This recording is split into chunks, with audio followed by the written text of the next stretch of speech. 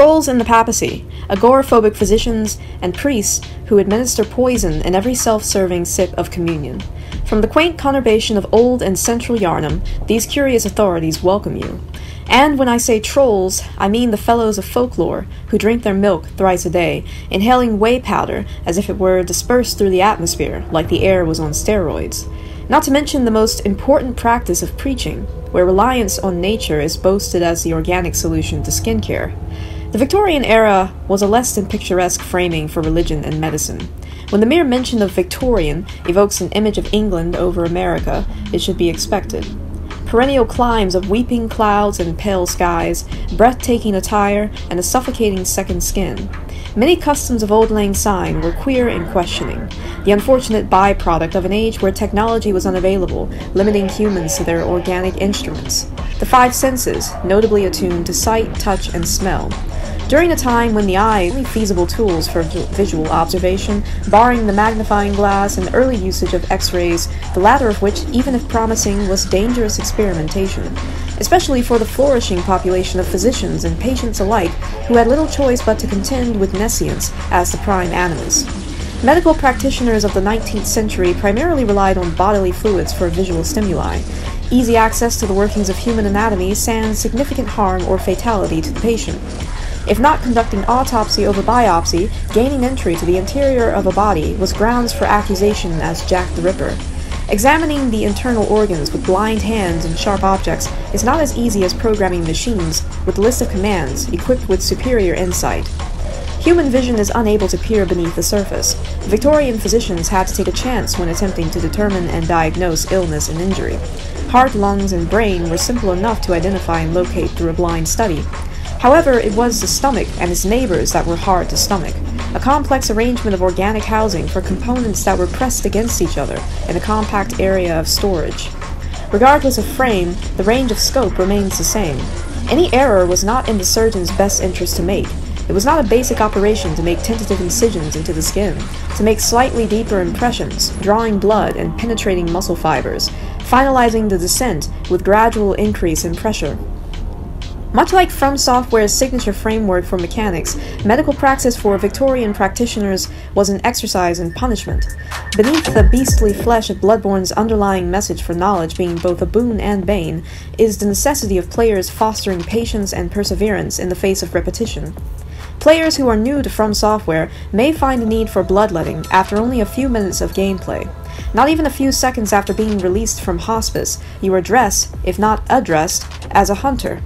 Technically, you awake, still wearing the attire accustomed to your native residence. A striped wine-red vest, plain white dress shirt, pleated trousers, and a hooded cloak.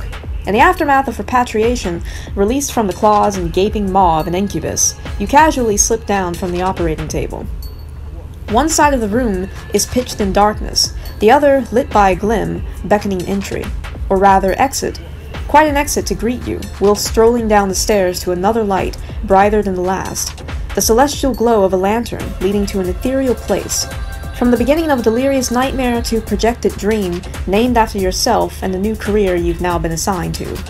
Most likely to be interpreted as a metaphor for seeing the light before death, as the hunter's dream is a location beyond the earthly realm, rising to something spiritual. The relevance of it all, in relation to medical practice, traces back to where the game starts. Having little to no foreknowledge of the narrative, you are just as disoriented as the displaced character. Hospice, in this context, is not referring to the home of one who is receiving care in the final stages of terminal illness. In archaic terms, the word defines a place of lodging for travelers, namely one that is ruled under the order of religion. Although, we don't know for certain if our anonymous caretaker is of the religious order. The building appears vacant upon waking. The door that's shrouded in shadow is locked, a mystery that remains to be unveiled at a later date in this fevered journey. A queer reveal, with mystifying design for the entrance. Descending the stairs and passing this lamp is the only moment of respite received before encountering the first trials on your first day at the job. A traveler who, for a day, becomes a Yarnumite, unable to repatriate to their homeland, diseased and searching for a cure. Making your first encounter of the evening, evening. Symbolism is stark, with the next room's striking plunge into tenebrous deluge. FromSoftware is also reputed for their craft and ambience. Reflexively, you halt your character's light trot to an almost glitching rigidity, transferred to the thumb's twitching placement atop joystick. Before you've even stepped 1 foot beyond the threshold, the sound design quality is terrifyingly accurate. The traces of massacre it leaves behind is pronounced by the subject, a fellow diseased patient engaging in their own heuristic session of bloodletting. It's hirsute, it's ravenous, it's the abomination of man's best friend. The sounds produced from it are blood-curdling, but the blood it spills has since lost animation to cause chemical reactions. The reality of bloodletting involves the process of extracting blood, letting blood flow from venous injection, a measured modicum of life force released from the body as a means of therapy. A few paltry ounces of blood would be collected, the patient would be patched up, and perhaps feeling a little lighter upon departure. This would often be in direct relation to the 4 humors, a category of bodily fluids condensed to blood, bile, and phlegm. These humors, the most optimal substitute to the missing tools needed for visceral examination, were identified as sanguine, choleric, melancholic, and phlegmatic. Sanguine humor equals blood, choleric humor equals yellow bile, melancholic humor equals black bile, phlegmatic humor equals phlegm. These humors applied not only to physical substance, but psychological, addressed as temperaments when identifying common traits of individual personality. Sayings like bad blood may be attributed to a person who expresses poor circulation, infection, poison, or other common conditions associated with negative effects on the blood. Subsequently, regardless of if the person is afflicted with physical illness, the symptoms allude to an impression of the psyche where they are inclined towards sadness over happiness. Healthy levels of sanguine humor indicate a cheerful disposition. If one was observed as sullen or in a depressed state, they would likely be described in poor humor by a sanguinary disruption, namely in the heart. Choleric and melancholic humors, located in the liver and spleen respectively, may have indicated the person's mood to be either irritable or in low spirits. Sanguine humor may have been considered a precursor to melancholy, when the cheerful disposition of normal sanguine has been compromised. Phlegmatic, not to be confused with melancholic, accounts for the sinuses, where mucus deposits assume the highest precedence. Otherwise, it takes the shape of plasma, a viscosity of which could be interpreted as congestion of good humor. In contrast, good humor may be characterized by clear sinuses, no buildup of mucus to obstruct respiration. In essence, phlegmatic humor is evinced by a stolid disposition. A phlegmatic fellow prescribes to the philosophy of Stoicism, the school of thought that discourages submission to emotion, instead channeling energy to the endurance of pain without complaint.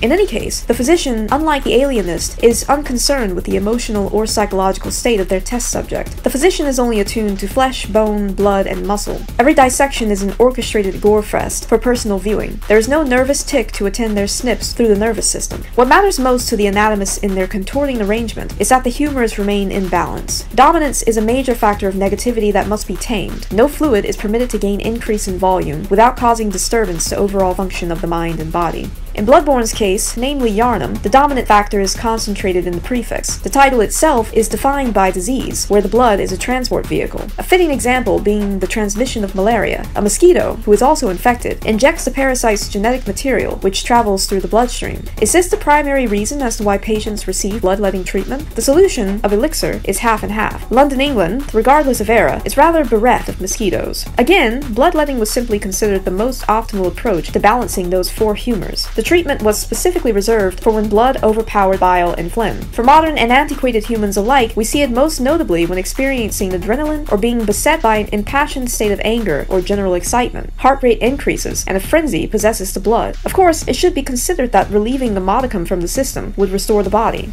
The religious order in question is the Healing Church, a secular body of heathens who prey upon the lost to continue their tradition of hunting. But the hunt is anything but ordinary. The targets are not limited to animals. Humans, by vice of indulgence, have become beastly. Through psyche and physicality, they have regressed to a former state, born again to something savage and insentient. In essence, their humors are out of balance, driven mad by an insatiable bloodlust. The Healing Church signifies the worship of blood as currency for eternal life. Such obsession and praise was a corruption of Christian communion, drops of poison through the blood of Jesus, resistance to the sickness. Bloodletting is the Healing Church's prayer and direct cry of piety. Because of the illness spreading throughout Yarnum, beastly and bloodborne, the need for release is as piercing in plea as the chilling chime of Little Ben upon ascension of Jacob's ladder, the tortured screech of a wounded animal as an unsound sibling in the near distance, striking terror in the familiar and unfamiliar alike.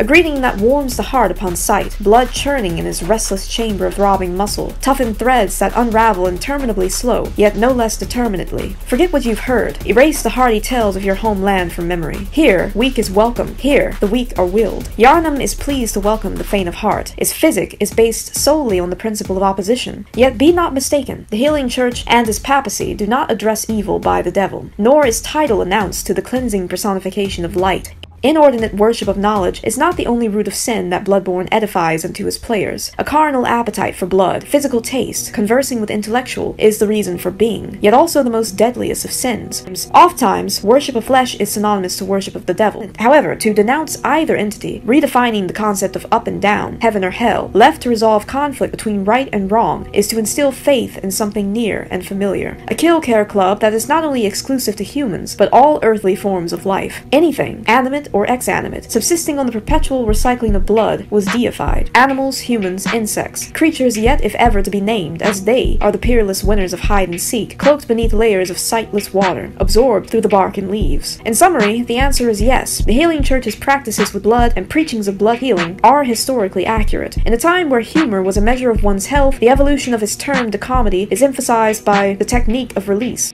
Whether morbid or lively, the nostrils flare from splitting sides, a pain that blurs the pleasure, a coppery scent filling the air. Transformation predicts the weather, the gut-wrenching humor of healing blood with a blood-borne disease.